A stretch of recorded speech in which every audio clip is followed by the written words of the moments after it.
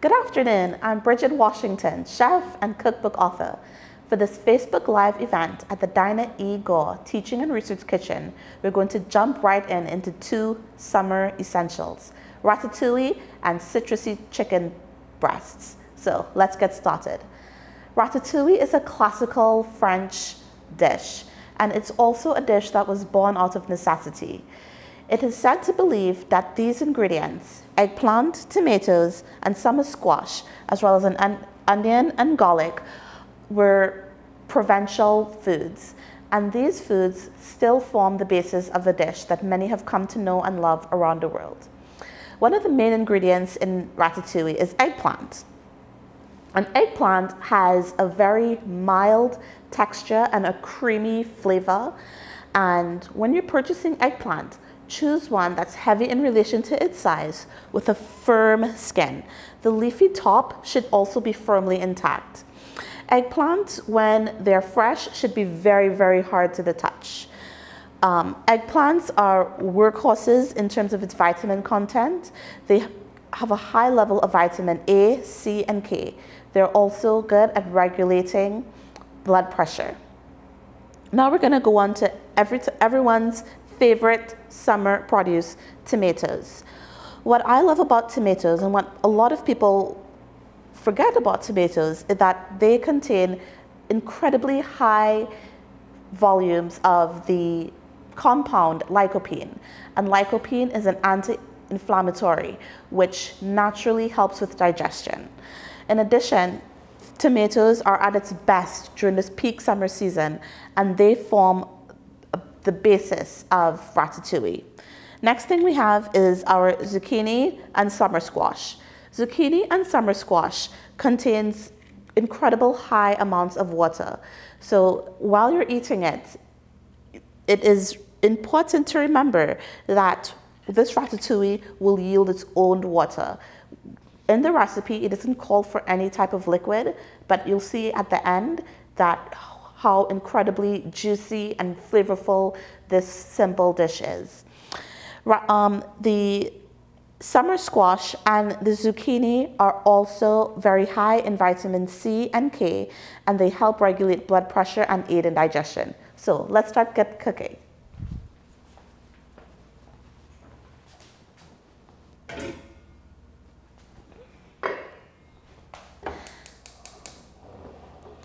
So we're going to first start with some nice fragrant olive oil.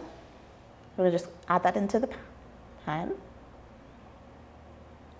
Next, I'm going to let that come to temp.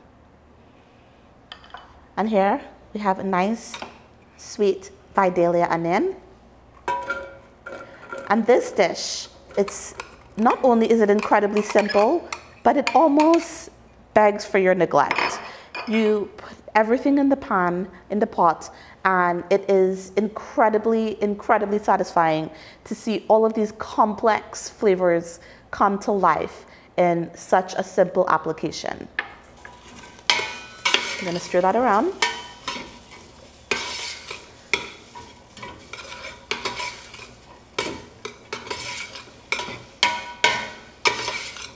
And you're just going to sweat these onions out for it to release a little bit of its juices.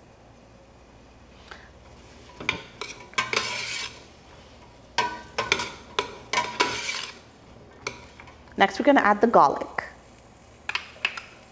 And the garlic adds brilliant punch and spice, because none of these traditional ingredients contain any type of spicy element, any type of power to it. And the garlic really plays up on a lot of those natural pairings like tomatoes. And as well as like the garlic just brings out a lot of depth from the eggplant and really rounds out the dish. And even though we're adding it in the beginning, trust me, towards the end, you will still be able to taste the garlic's strong impact, and it will be absolutely delicious. So we're just gonna sweat these out, and it's already starting to smell so fantastic. And you also want to remember, this is a dish that you don't have to play with the heat. You can just leave it on medium heat and let it go all the way through.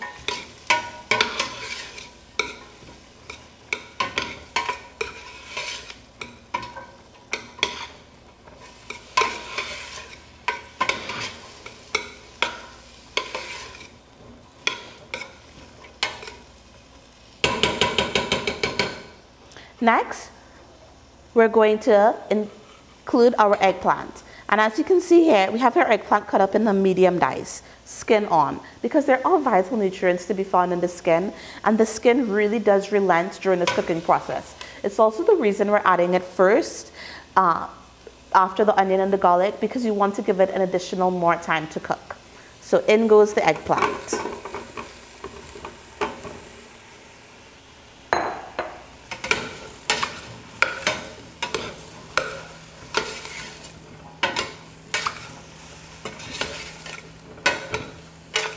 And we stir that around. And the onion's already doing its thing, releasing all of that nice minerally sweetness. So once we have the eggplant nice and evenly coated with the olive oil, the garlic, and the onions, we're gonna add our yellow summer squash. And again, still medium dice. And this is where you will see, by adding the squash, both squashes, this is where you will see a lot of juices naturally sprout.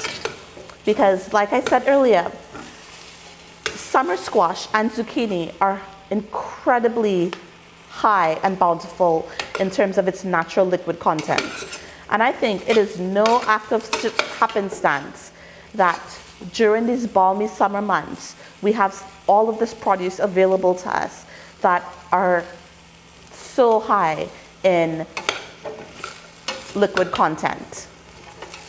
Now we're gonna add our zucchini.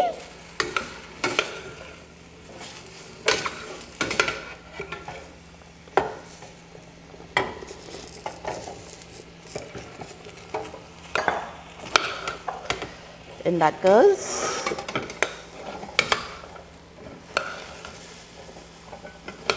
And you're just gonna, again, we want everything to get nice and evenly tossed. And this is as much stirring as you're probably going to do making this ratatouille.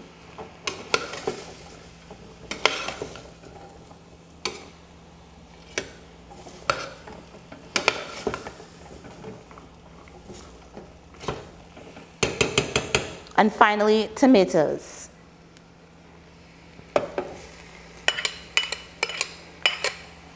And not only, oops, forgot one. And as you can see, the tomatoes add an eye-popping amount of color as well as really good tang to this ratatouille.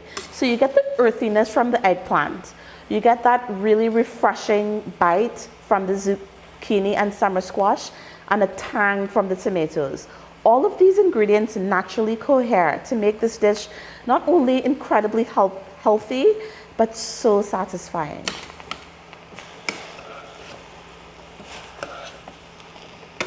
Oops, we lost one. And it's already starting to sprout juices. So right now we're just gonna let this cook. Maybe turn on the heat just a tad, not too much. And it's gonna convect and make something so delicious. So to finish off the ratatouille, we have salt and pepper to taste. And what I like to do when I'm making these types of dishes is, yes, I could add the salt yes, I could add the salt while it's cooking, but I found in terms of moderating my salt intake, it's always best to add it at the end, because that way you could actually gauge how much salt you're eating in terms, but if you season it during, you tend to lose count of how much salt you're putting into the dish. So that's why I always like to reserve adding salt and pepper until after the cooking process. So we're gonna finish off this dish with basil. And basil is an incredibly delicate leaf that packs such a powerful punch. And basil and tomatoes have long been a beloved pairing. However, in this application, when it's melded with the summer squash as well as the eggplant, it not only leans in to the sweetness of the tomatoes, but it really helps to bring out some of those more earthy flavors that you find in the eggplant. And so we're just gonna, here I have some picked. And when you're looking for basil leaves, you really want to look for those that are whole. Of course, you'll see the edible markings of, you know, when you're looking insect having a snack, and that's totally fine. But you really just want your basil leaves to be whole and really nice and verdant. So I'm just gonna run my knife through these leaves, and it is okay to make this a rough chop. It's not supposed to be pretty because, like I said, this is a really provincial French stew. It's not one of those dishes that have to be perfect.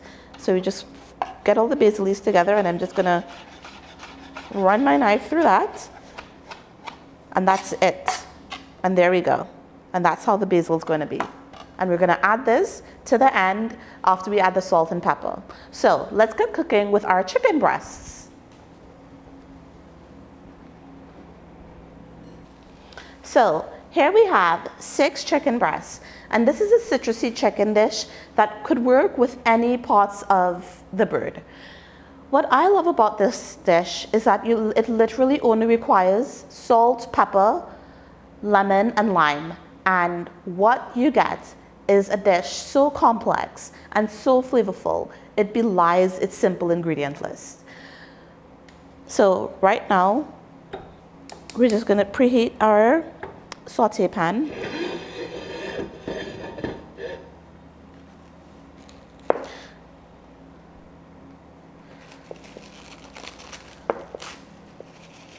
And add in the oil and just let that come to temp, because you really want to get a nice brown fond.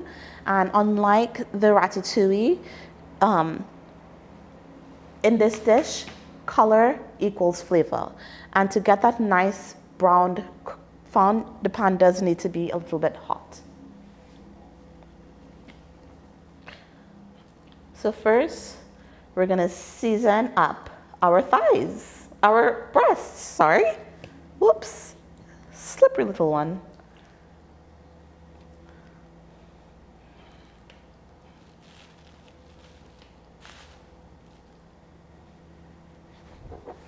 Let's move this to right here.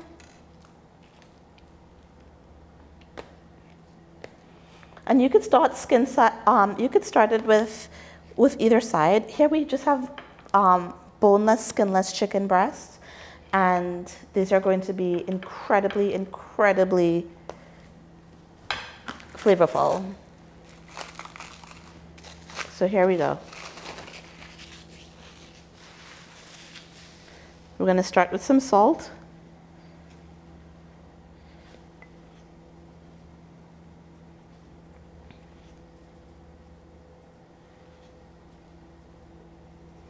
Nice, good, healthy smattering of salt.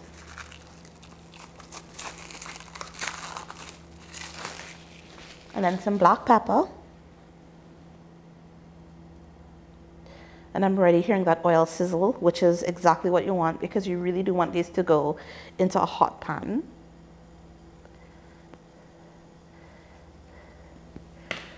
And then this is the zest of a lime. And you're gonna add that on. And I'm telling you, you're gonna be surprised. You're gonna think there is no way this chicken only has lime zest and lime juice. But that is what citrus does. And also the zest of a lemon. And you could just zest it right on there. This nice, good spray.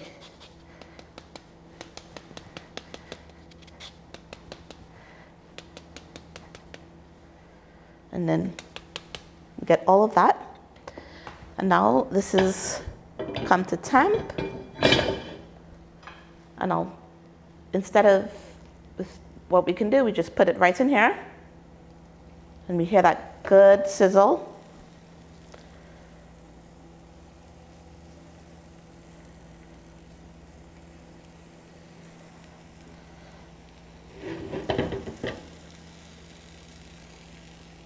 And this is a trick that I like to do when I don't have a lot of time, is that instead of seasoning both sides on the cutting board and then losing some of that seasoning, what I do is that I place the seasoned side down into the pan, and then, as you'll see here, there we go, make room, there we go.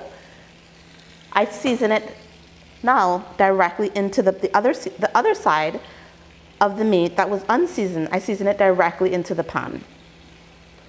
And it's just one little step that saves some time and energy.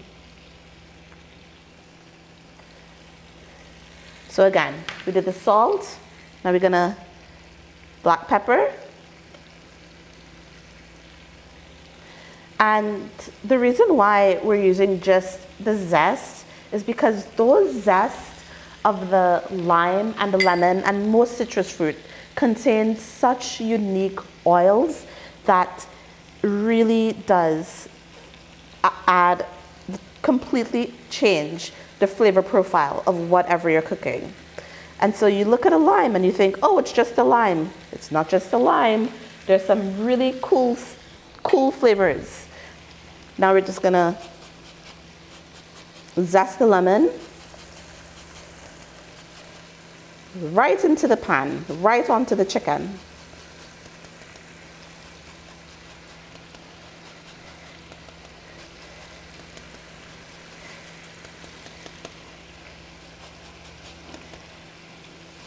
And you really want to get as much of the yellow, because the white part of the zest is very pithy and it doesn't have the best flavor. So you really want to, when you're zesting, you really want to try to get most of that bright yellow as possible.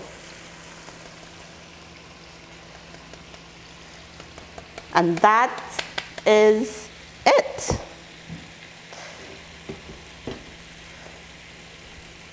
So we're just going to let this cook. We want this to cook until the internal temperature reaches to 165 degrees.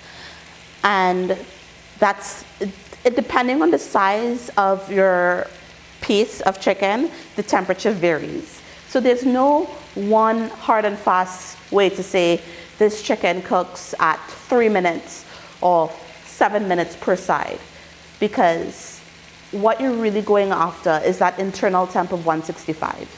So just gonna let this hang out. I could already smell all of those juices from the citrus really started to come alive, and it's gonna be delicious. And here you can really start to hear that chicken sizzle.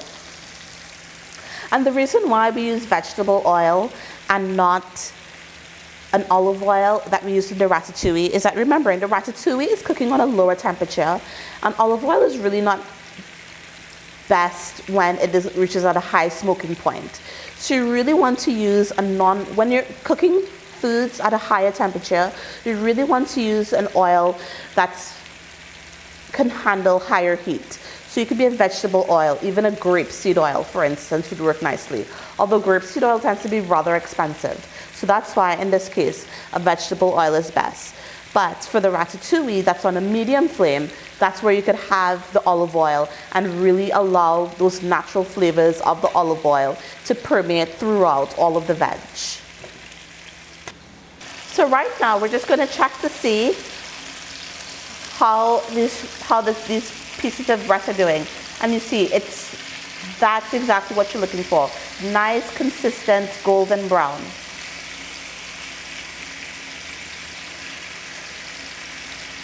So we're just going to flip each piece. And these darker pieces of brown that you see on the bird, that's where the zest has really been seared into the bird. So none of the zest is lost. It just becomes really embedded into the poultry.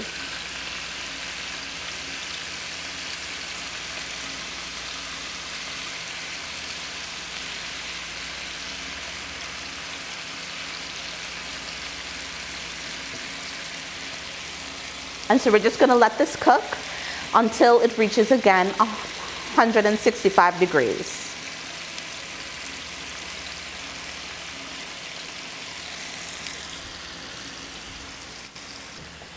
So while the chicken is cooking, we're just gonna check on our ratatouille. And as you can see, it has sprouted so much wonderful juices.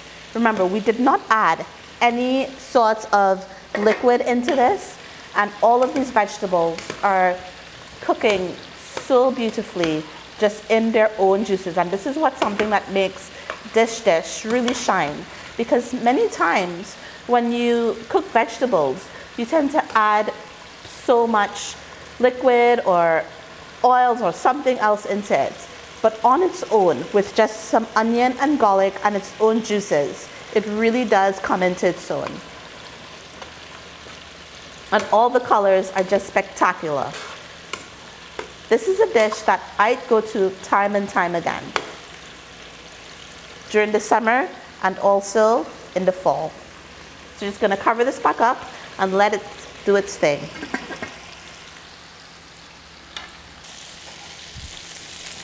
So our chicken has been cooking. Now we're gonna use our thermometer to find out if it has reached 165 degrees. So I just insert it into the thickest part of the bird, the poultry. And this is actually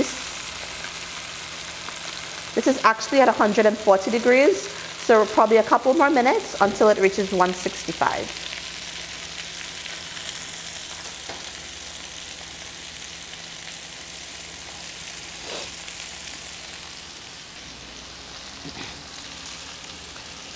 So our ratatouille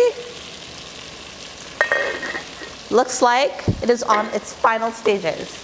And you can tell when it is so juicy and all the vegetables are very soft, they have relented.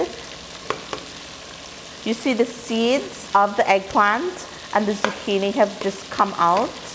And it is really, really not just flavorful, but very much liquid and soft.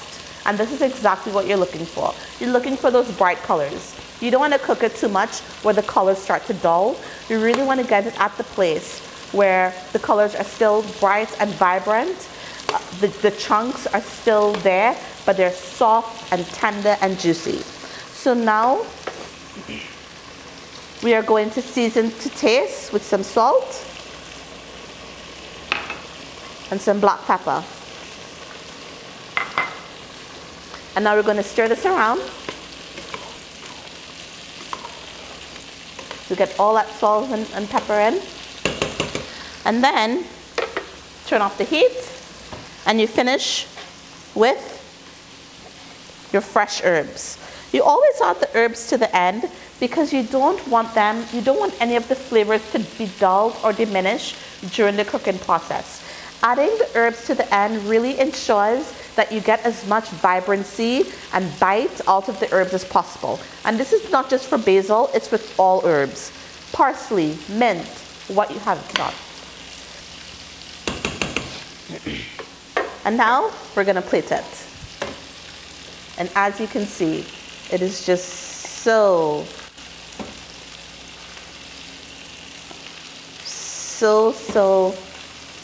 delicious and juicy. And this is an entire meal. There is no need for any type of starch. This is a complete meal on its own.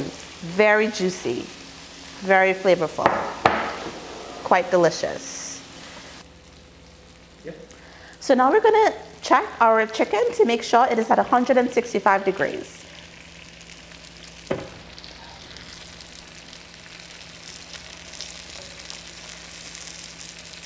And yes, this one has reached 180. Let's check this one here, this thicker piece. And you always want to insert your thermometer into the thickest part of the chicken. And this one, as you can see, is 166.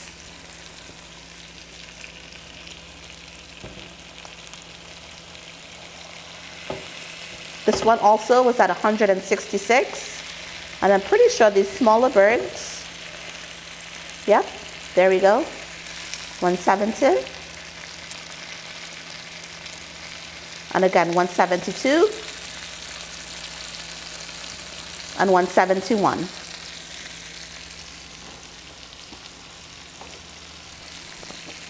So now we're going to remove this. And as you can see, those are deliciously brown on the bottom. That's exactly what you're looking for. And now we're gonna just have our heat on low, and we're going to deglaze, because all of these brown bits is gonna form the basis of a very quick pan sauce. So we're gonna, this is lime juice. We're just gonna add it in, and using a wooden spoon to scrape up all of those bits. And it really should, the citrus should really bubble and dance in the pan. We're gonna do the same.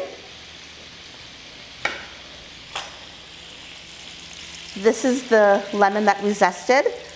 You could use a juicer. Usually I just use a spoon, and I make some nice little incisions in it with a spoon, and I turn it upside down, and I use my hand as my own citrus strainer. And look at the color of this pan gravy. And I use the same thing here. I just use my hand. And then I have all the seeds chopped right in my hand. Oh, one escaped. There we go.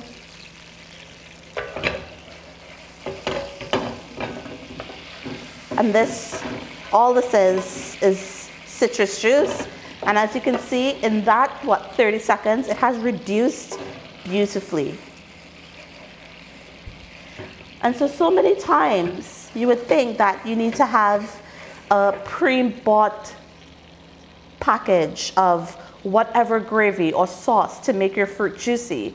But all you actually need is the juice of a lemon and a lime to get this wonderfully flavorful and simple pan gravy. So we're just gonna pour this over our chicken.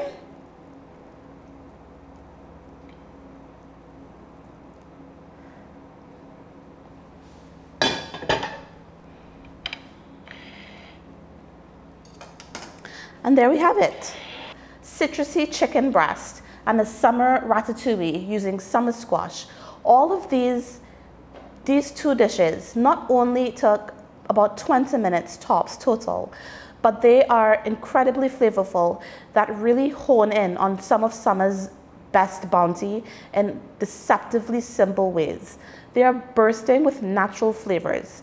The chicken is tangy and sweet and juicy because of the zest and juice of lemons and limes, as well as the ratatouille is savory and hearty, but without that heavy feeling. And so these two dishes are incredibly simple and really allows you to take a deep dive into some of summer's best offerings.